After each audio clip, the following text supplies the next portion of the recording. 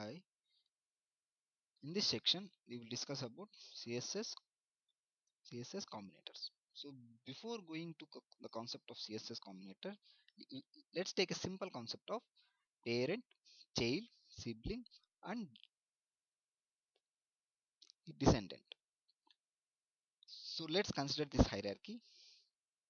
Now a parent P has a child of C1 and C2 and C1 has a child of GC1 and GC2 and C2 has a child of GC3.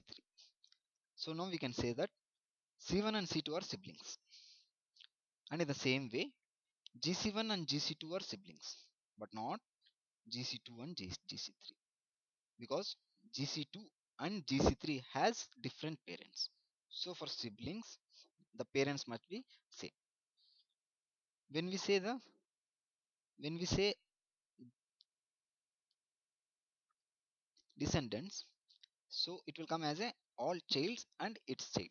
So now P has the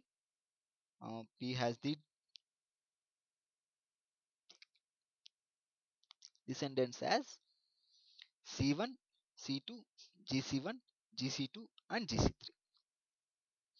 And now the same concept is also applied for our HTML.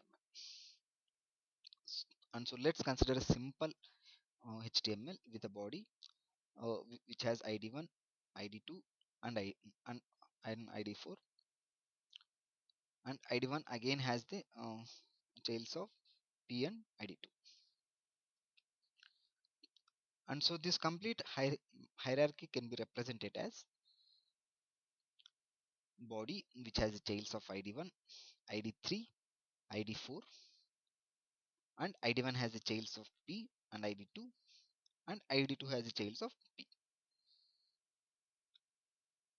And so we will first take over our uh, first CSS combinator. The first CSS combinator is a descendant combinator. This combinator is defined with a space. So when we say hash ID1 space P, so all the P's, all the P tags, all the P tags which are under ID1 will have the background color of red. So let's consider this example. So now we here representing as a hash ID1 space P. So all the P tags which are under ID1, all the P tags which are under ID1 has the background color of red. So now in this case, this P section and also this P section will have the background color of red. And so let's run this example.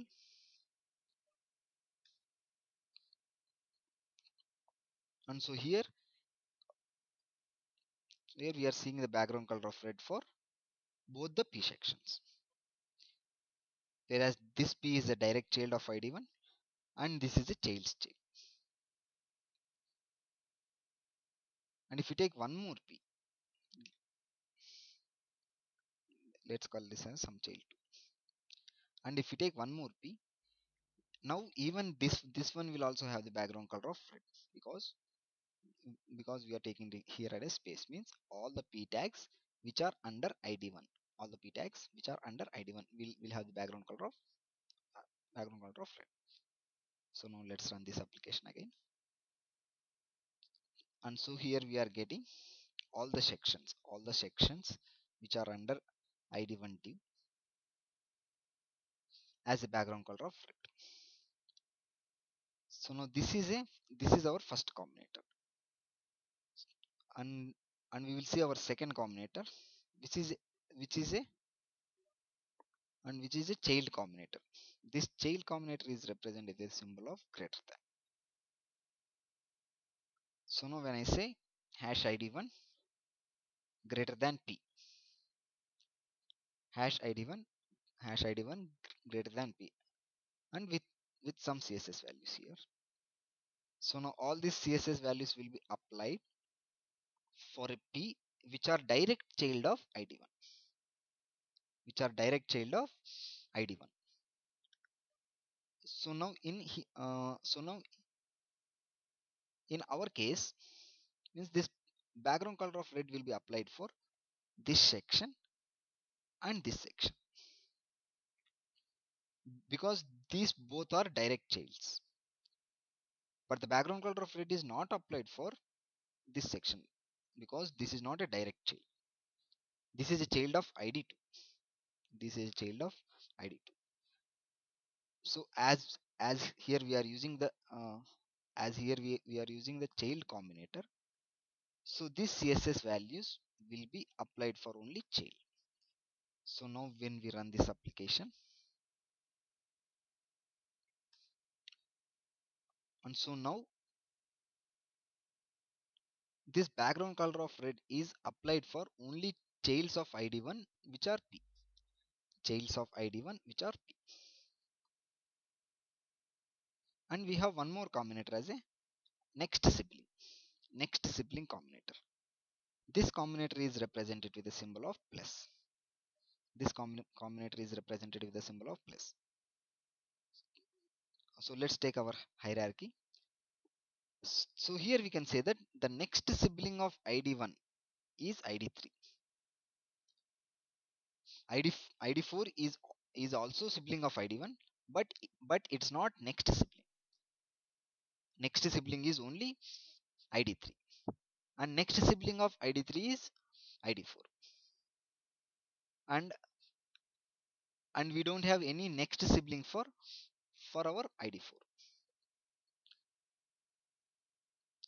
And so this combinator is a next sibling combinator.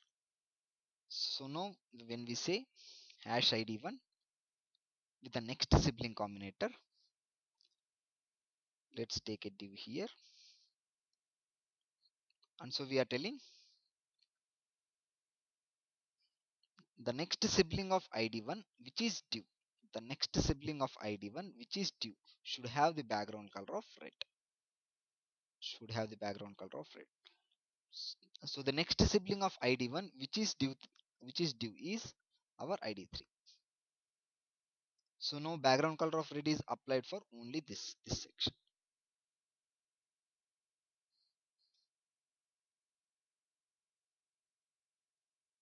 As the next sibling of id1 which is div is this one.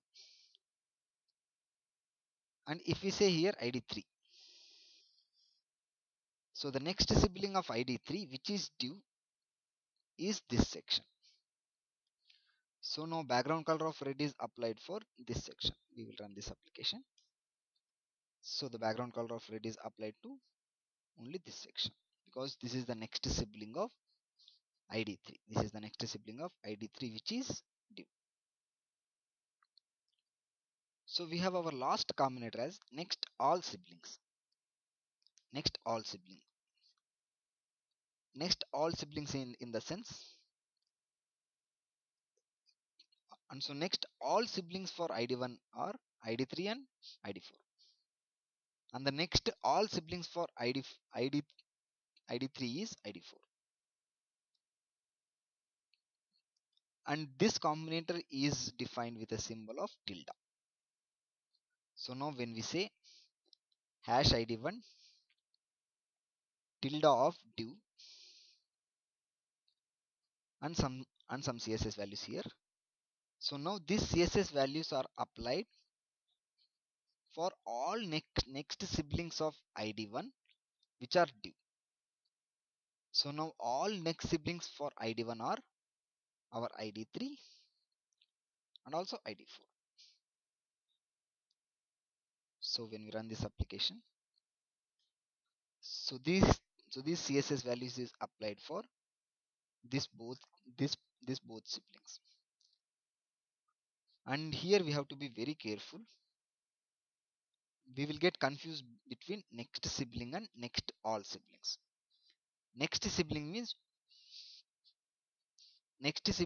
only the next sibling, and in next all is in the context of next all siblings. Next all siblings. So when we say hash id1 of tilde div, so the next all siblings of id1 which are div, next all siblings of id1 which are div will have the background color of red. And so when we say of for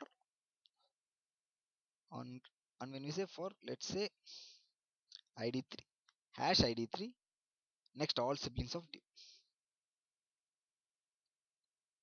So here we have only this one. So for id3, id4 is the next sibling and also next all siblings. So when we run this application now, so the background color of red will be applied for only this section. And so these are the four combinators. These are the four combinators in our CSS.